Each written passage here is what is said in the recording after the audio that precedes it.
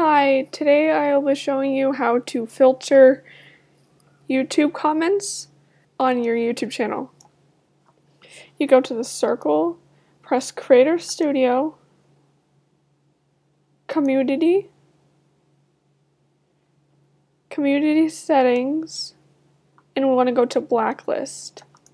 We want to go to Blacklist and put in the words that you don't want you to hear on your comments so you can filter them out.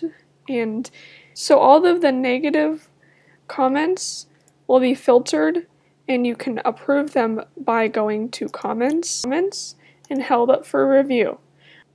It can be approved or remove comment. It's not on the comments yet unless you can approve them. So yeah, that is how you block comments under community settings in Blacklist, and it will be blocked so you don't have to worry about your channel looking bad with all these negative comments. All be positive, no bullying. Okay. Well, I hope this helps with your channel and more positivity in the comments.